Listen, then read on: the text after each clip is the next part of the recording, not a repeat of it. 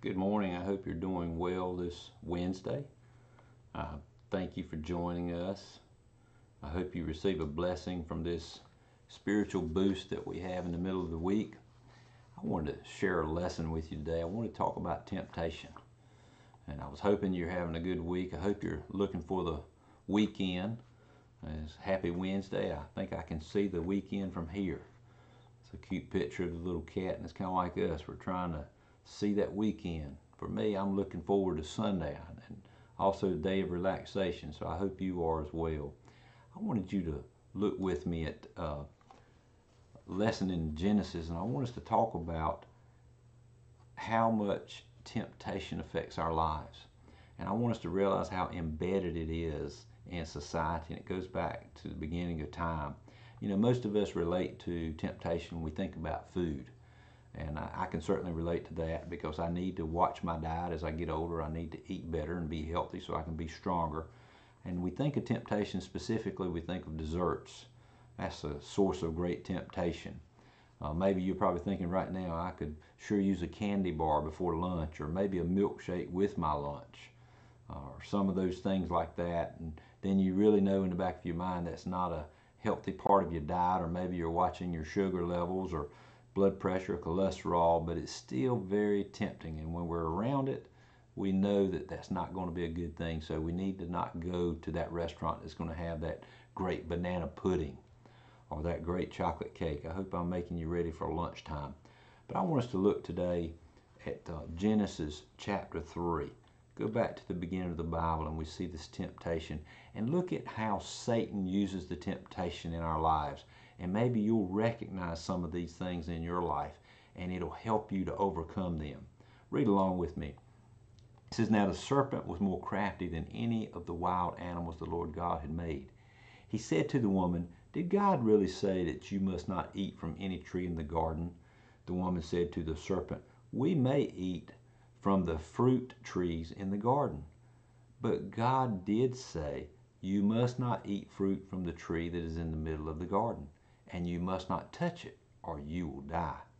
'You will not certainly die,' the serpent said to the woman, 'for God knows that when you eat from it, your eyes will be opened, and you will be like God, knowing good and evil.' When the woman saw that the fruit of the tree was good for food and pleasing to the eye, and also desirable for gaining wisdom, she took some of it and she ate it. She also gave some to her husband, who was with her, and he ate it. Then the eyes of both of them were opened, and they realized they were naked. So they sewed fig leaves together and made coverings for themselves." We're all familiar with that story. You know, we know that Satan was disguised as a shrewd serpent, and he came to tempt Eve. You and I realize as we read the Bible, we know that Satan disguises himself in many other ways. But Satan also had once been a glorious angel. But he rebelled against God. And due to his rebellion, he was cast out of heaven. So we see that Satan tempted Eve by getting her to doubt God's goodness. This is the first thing that he does. He implied that God was strict, had all these rules, that God was stingy. He was selfish. He didn't want them to have what he had. He didn't want to share his knowledge of good and evil. You see, Satan made Eve forget all that God had given her. And instead, he made her focus on what God had forbidden her from having. I want you to think for just a minute, doesn't that sound just like a little child? Our children come to us, "Mommy or Daddy, you just don't want me to have fun with the other kids. That's why you're telling me I can't go and stay out all night, or I can't go see an R-rated movie. Everyone else is doing it. You're just old-fashioned, Mom or Dad." They're focused only on the pleasure and not the outcome of the behavior that's going to result from this pleasure.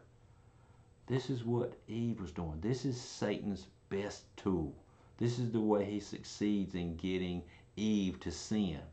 And it's the way he succeeds in getting us to sin.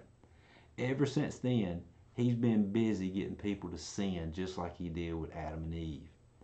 He even tempted Jesus. Let me remind you of this scripture that we celebrated at Easter when Jesus went into the wilderness and was tempted for 40 days and 40 nights. This is Matthew 4, verse 1. Then Jesus was led by the Spirit into the wilderness to be tempted by the devil. You and I know the rest of the story. We know that Jesus overcame that temptation, that he didn't give in. He did not sin. Satan tried very hard, but he was not successful. Why does Satan tempt humanity? Why is he trying to get us to sin? You know that old saying, and I hear it so often, misery loves company. That's what Satan's trying to do. So why was Jesus successful in overcoming his temptation? Maybe that can help me. Maybe it can help you as we're trying to overcome this temptation. As you would recall, Jesus was in the temptation in the desert. What did he do? He prayed, he prayed, he prayed. He worshiped God. He kept reminding himself, God's will, not his, be done. So persistent prayer, persistent praise, persistent worship, and staying in the presence of God all the time. That's the key to overcoming temptation. How could Eve have resisted this temptation? By following these same guidelines that you and I can follow. First, we've got to realize being tempted in itself is not a sin. It's part of life. You're going to be tempted. We're all going to be tempted. That's not a sin. It's what we do about that temptation that determines whether it's a sin or not. If we give in to that temptation, then we've sinned. That's the test that we're under. Are we going to be obedient to God? Are we going to do God's will? Or are we going to give in to our desires of the flesh? So to resist that temptation, what do we need to do that to overcome it? First, we need to pray for strength, because most of the time we can't overcome it ourselves. Sometimes we have to run, and I mean literally run away from that temptation. The best thing for me to do if I'm going to try to stay away from desserts is not go down that dessert line. Say no when we're confronted with what we know is wrong. And remember God's goodness and his love for us with all the blessings that we have now and in the future. God has sent his son Jesus. We just celebrated Easter not too long ago. So we're reminded that we're covered with grace. We're reminded of the goodness of God, the blessings God gives us. And sometimes we also need good friends, godly counsel that helps us, that guides us, that reminds us. Maybe we need to confide in them. Hey, this is something I'm weak in this area. Please help me overcome it. They'll probably confide back that they're weak in another area and they need your help as well. So it includes us having prayer time all the time, asking God's Holy Spirit to lead us, to guide us, to keep us away from these temptations. See, just like Eve, we fall into trouble when we dwell on what God forbids us from having, or when we're so focused on what someone else has. You can't enjoy their blessings.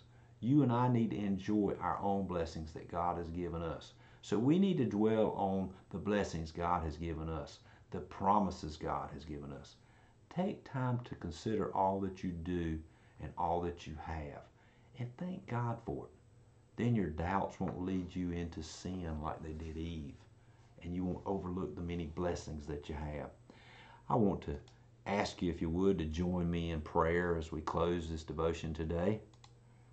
Almighty God, we praise you and we thank you so much for your blessings, your mercy, and your love. I ask that you be with us today and help us to take this devotion to heart. Help us to overcome our temptations.